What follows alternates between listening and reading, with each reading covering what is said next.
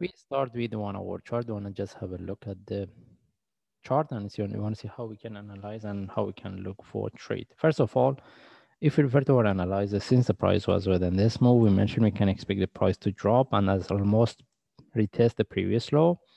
And after that, we get the reversal. Anyway, we didn't have any update for that. The only things I want to highlight here, if we put this stop in relative to the previous one, if we refer to the indicators, we see we have a divergence.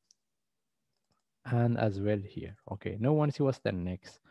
First, we start with daily chart.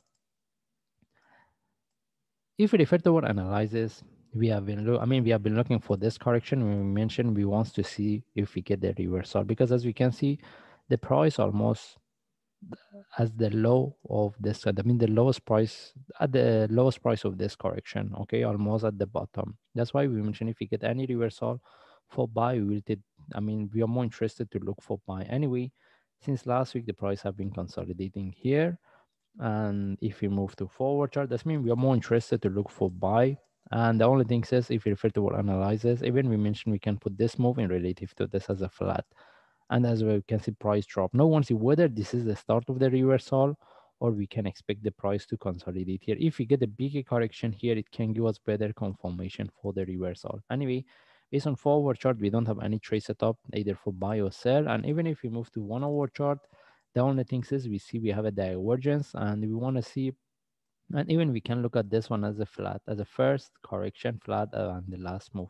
And we right now we're looking at this correction. That means we have a first wave and we want to see whether we can get the deeper correction as a second wave for next move or not. Okay.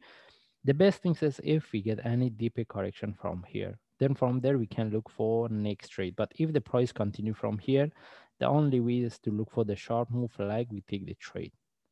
Okay, any trade, if the price continue from here, any trade we consider as a short term. Having entry above this is not really a good idea, but if this one turn to a deeper move, it can give us better confirmation for the next, okay, next move. Anyway, we don't have any trade set up, and right now we're looking at this. As I mentioned, if we can expect the price to continue from here, the only way to look for trade, any short move flag, we can take the trade, but any trade, any reversal from here, we can consider as a short term trade. The best things is if we get a deeper correction here. Okay, by the way, we don't have any trade set up, and in this case we just follow the chart. If I see any update, I will share. Thanks.